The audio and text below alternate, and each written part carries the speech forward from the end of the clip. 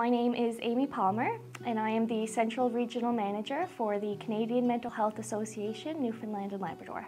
Everybody has mental health, and everybody can experience poor mental health. When we bring up the idea of fireworks, and you'll get a comment of like, oh, well, it's not that big of a deal. Well, sure, it might not be that big of a deal, but it might be a really big deal to somebody else. We could consider things like those who deal with post-traumatic stress disorder, anxiety or depression, developmental disorders, refugees, immigrants, even first responders and frontline workers. A whole bunch of different things can happen because, of course, everybody dealing with mental health or mental illness, it's all going to be a very individual process and reaction. Most commonly, I think the things that you would see would be panic attacks, anxiety attacks, the intrusive traumatic memories, nightmares. It could bring on the inability to sleep. To have something like a firework go off in the middle of them trying to deal with these things, that can set them right back, 5-10 paces.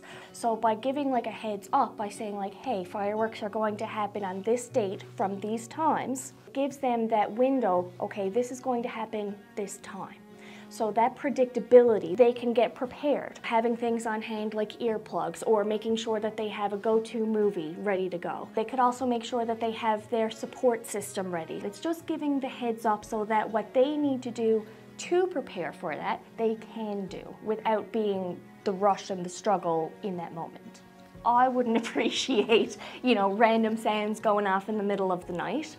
My neighbor probably doesn't appreciate it either, right? So it's just being courteous, being aware, and just trying to consider those around us. Hi, this is Deputy Mayor Mike Brown. During the holiday season, we encourage our citizens to only use fireworks on December 31st between 6 p.m. and 1 a.m. We ask that you notify your neighbours before you do so. Let's make it a happy celebration for everyone.